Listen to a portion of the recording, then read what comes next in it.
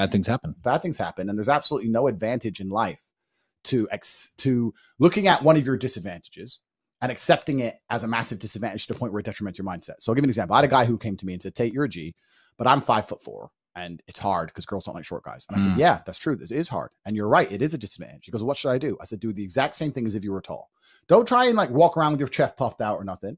But if you were 6'4" and you go up to a girl and you're only 5'4", go up to the girl because you can't change it. There's no point in trying to imagine some scenario where it doesn't exist, right? Once things have become finalized, once it's binary, once it's 1 or 0, you are 5'4" and that is not going to change. You may as well stop seeing it as a disadvantage and just live your life as if you were the size you wanted to be. Yeah. And that's the best possible approach on the chessboard. You have to look at life that way, right? Also get into great shape. Yeah. And you can look at the chessboard and say, my position's bad, but this is the best move. The best move is still to approach the chick. So if I had cancer, the best thing to do is to still just be myself and be happy and be positive, believe in yoga fire, meditate deep. I would meditate inside of my own mind. Okay. And force my free testosterone to destroy the cancer cells. All right. Have you ever heard of that? More plates, more dates? Huh? You ever heard of that? My hyperglobin would strap up, go to war. Now you ask me. Why'd you set him off? The streets. Why'd you set him off?